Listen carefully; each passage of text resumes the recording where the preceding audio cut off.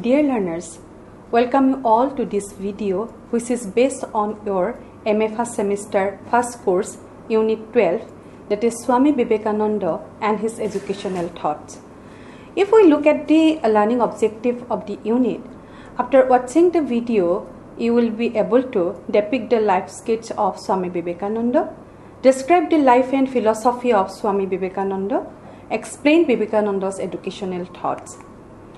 If we look at the life sketch of Swami Vivekananda, then we have seen Swami Vivekananda is a great philosopher, a reformer, and he dedicated his whole life for the upliftment of humanity. In fact, he was a great teacher as well as practical saint of modern India. He was born in Bengali Karister family on Monday, 12 January 1863 in Calcutta. His real name was Narendranath Datta. His father, Biswanath Datta, was a famous lawyer in Calcutta High Court. His mother name was Bhubaneswari Devi. Vivekananda inherited a religious temperament and farsighted intelligence from his parents. He was deeply interested in the study of philosophy and religion. He studied history, literature, and philosophy since a very early age. Herbert Spencer and J.S. Mill were his favorite philosopher, and Wordsworth was his favorite poet. If we see his ideology, actually Sri Ramakrishna Paramahansa inspired him to lead the life of a monk and spread the light of Indian philosophy throughout the world. When Sri Ramakrishna Paramahansa died in the year 1876, Swami Vivekananda established Ramakrishna Mission to carry on further the unfinished religious assignment of his Guru Father. He set out for the Himalayas in 1890 and stayed there for 2 years. In 1892, he reached Kanyakumari and visited the sacred shrine of the goddess, and he jumped into the sea and reached a rock. He started meditation there. He then went to Chennai when the people were very much impressed by his personality. They collected funds to send him to America to participate in the Vishwa Dharma Sammelan in September 1893. He introduced to the world Indian religion, culture, and philosophy to the world. As a consequence, the unknown monk of India suddenly gained international attention at the Parliament of Religions held in Chicago in 1893, and as a philosopher, he proved that the ancient philosophy of Vedanta could successfully meet the challenges of today and solve the modern problems very effectively. He was actually the person who synthesized the idealistic philosophy of the West and creative Vedantic philosophy of Hindu religion. He preached universal brotherhood and interpreted humanism in his idealistic manner. He died on July 4, 1902 at the young age of 39 years. If we see the Vivekananda's philosophy, then Vivekananda actually described God as a supreme power, and God is of infinite existence, infinite knowledge, and infinite bliss. He is present in man. Vivekananda has a firm faith on different world religions. He thinks that every religion is progressive and has many good points. He advocates that no religion is inferior or superior to another. The goal of all religion is reaching God through spiritualism and brotherhood. The most important or the significant contribution of Swami Vivekananda to the modern world is his interpretation of religion as a universal experience of transcendent reality common to all humanity. The main essence of his philosophy of life to become fearless through struggle and serve humanity with peace. He wanted to develop the individuals who are without fear from enemies, face all the challenges boldly and confidently without any suppression. He firmly believed in the equality of mankind and pressed extensively to remove biases and exploitation based on caste, creed, religion, race, and gender. So, if we look at the famous quotations regarding fearlessness, as Swamiji rightly pointed out, that all power is within you. You can do anything and everything. Never think yourself weak. So, if we look at the Vivekananda's educational thought, then we have seen Vivekananda has been ranked among the greatest educationists of the world. His philosophy of education is based on permanent truth of Upanishad, Bhagavad Gita, and Vedanta. To him, education is the manifestation of the perfection already in man. No knowledge comes from the outside. It resides within the human mind. Man manifests knowledge and discovers it within himself, which already exists there through eternity. Regarding the educational thought, according to him, education is not the mass of knowledge or information inserted into the minds of children by force. Real education is that which prepares a man for struggle of existence. It prepares a man for social service, develops his character, and finally imbues him with the spirit and courage of a lion.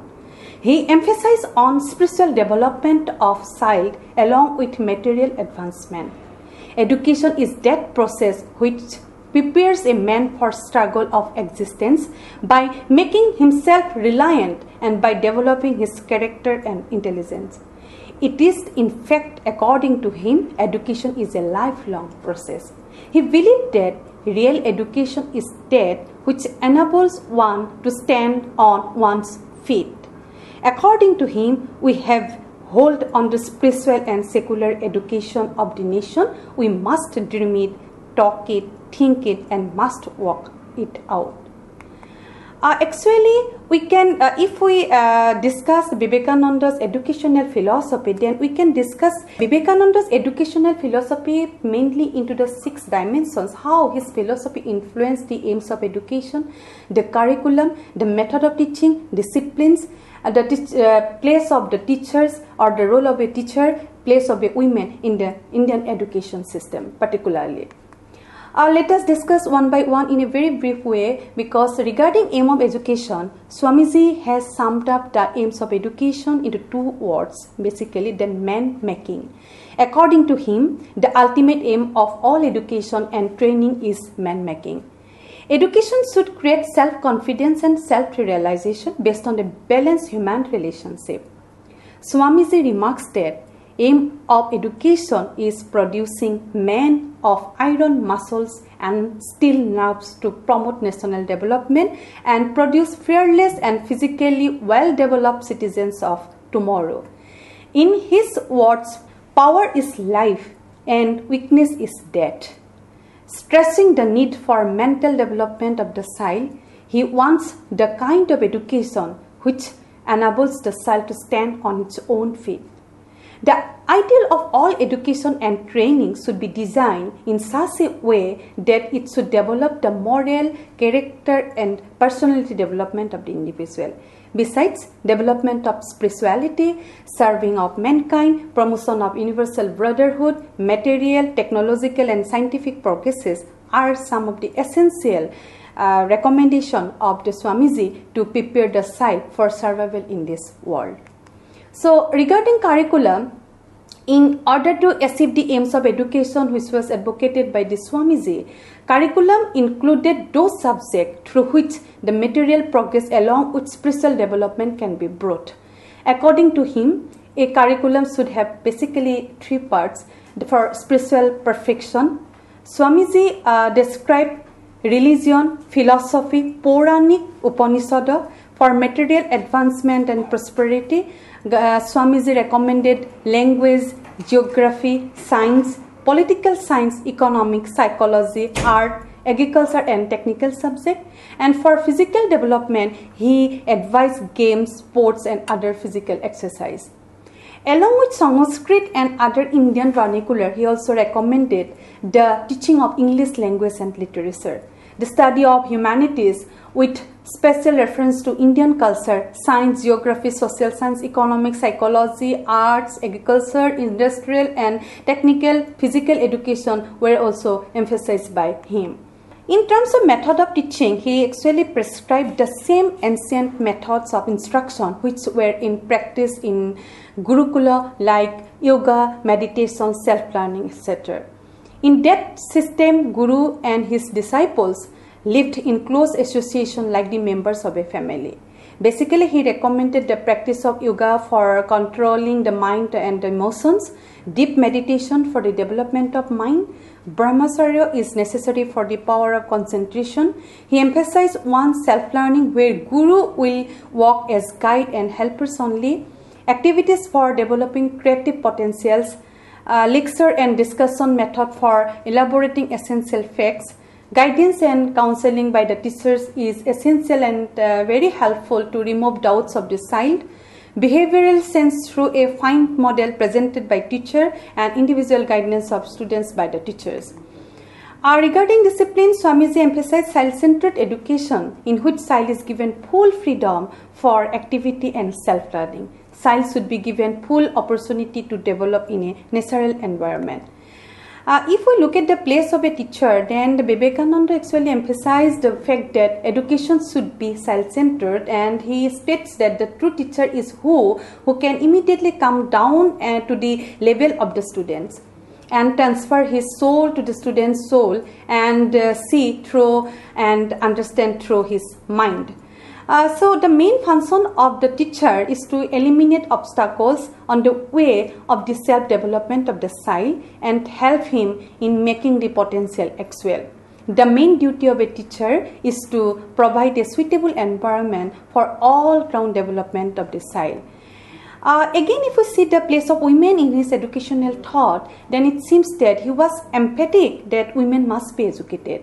For he believed that it is the women who mold the next generation, and hence the destiny of the country is highly dependent on women's education. According to Vivekananda, there is no chance for welfare in the world unless the condition of women is improved. So, see you in the next part of this unit. Thank you.